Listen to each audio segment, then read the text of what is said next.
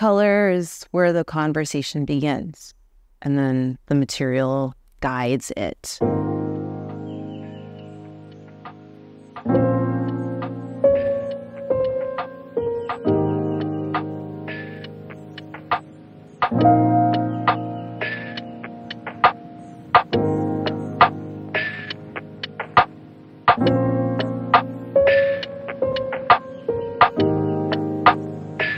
I've always wanted to do art, just make it.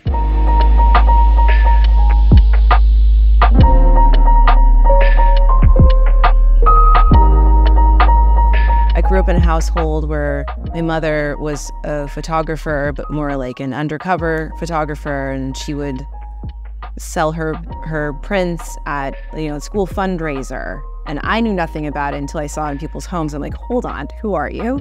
We just had art everywhere in our home, and it wasn't very traditional. It was like very loud, abstract, beautiful, vibrant, things that you're not going to see everywhere. Studio space to me represents the kind of freedom that I want to embody in the world. It is essential to my practice because I know that I'm coming here with a purpose, and that can't get lost anywhere for me. And there's no excuse to not do what I love and go after that dream and put it on delay.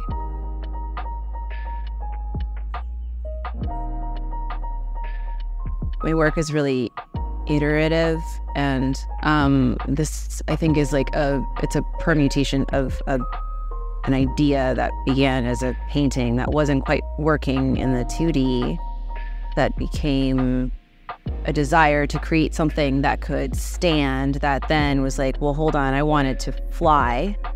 So I think of these as flying paintings.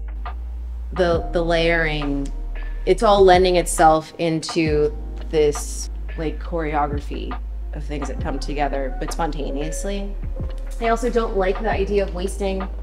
So if in one piece it is now done and needs to live again, it has been rebirthed into something else. So all of these materials have lived in another place at one point in time or been deconstructed, and then I'm making them into something new. It's all trial and error. There's some recycled netting from packaging that's in here. And in that piece over there, the same, that fanned out piece was packaging, and I saw it, and usually we'll just in our own, autopilot mode, take it, recycle. But no, that's my job. I'm the first stop. So yeah, this is composting. It's all composting.